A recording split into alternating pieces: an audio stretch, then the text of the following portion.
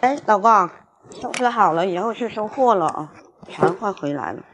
走了，收货去了。去年那个到期了，你有没有说？说了。说了，走吧。走了，收货去了。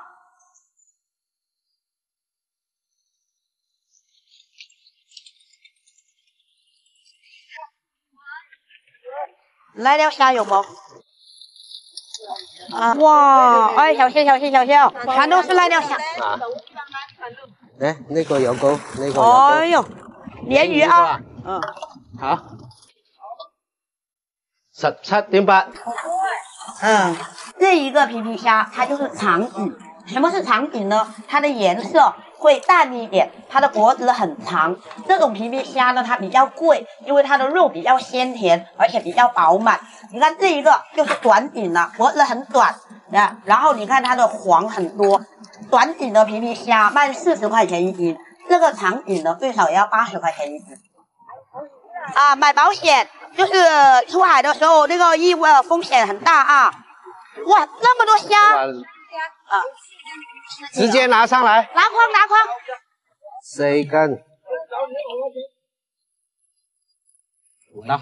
须虾是最适合小朋友吃的一种虾，因为它的个头不大，肉质非常的鲜甜嫩滑，就所有的虾里面的优点它都包含了。啊，对。快点养起来。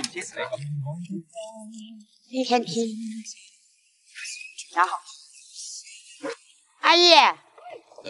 等一下，我收完货，你们回去了以后把你身份证拿过来啊！啊，我帮你们买个保险啊。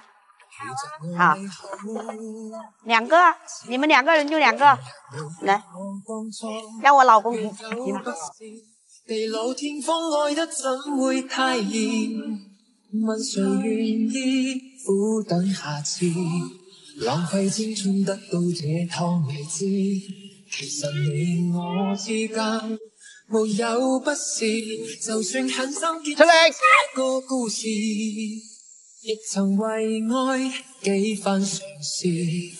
踏前路去哪會休止？未懼怕風雨。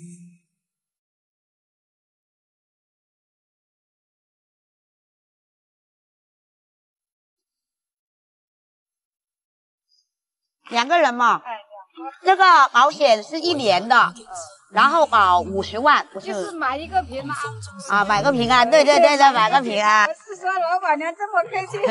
没有，你们出海比较危险，然后买个安心嘛，是吧？回去吧，回去吧。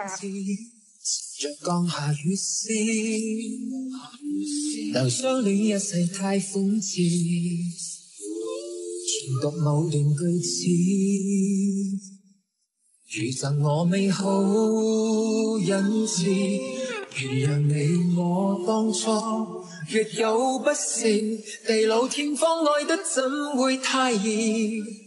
問誰願意苦等下次？浪費青春得到這趟未知，其實你我之間沒有。不用这样对，我把你把身份证给我就可以了。他们都是我们村里面出海的阿姨阿叔，在外面每天都是风吹雨晒的，很辛苦。都和我爸妈他们一样，年纪都大了，很多孩子都长大出去打工了，自己留在村里面出海维持家庭。其实渔民出海不仅辛苦，最主要是这个职业它比较危险，很多的老人家哈。对这种安全的意识啊，还是比较弱的，像我爸妈他们，所以我做这个事情，让他们出海的时候呢，有一份保障。最主要是，我也比较自私，因为现在我们村里面所有的人的鱼、虾、螃蟹这些海鲜都是给我们收了，然后他们在外面出去出海的话呢，也会让我觉得会比较安全。然后我自己在家里面呢，我也会觉得比较踏实。大家都是一起相互的，一起支持，然后一起相互赚钱嘛。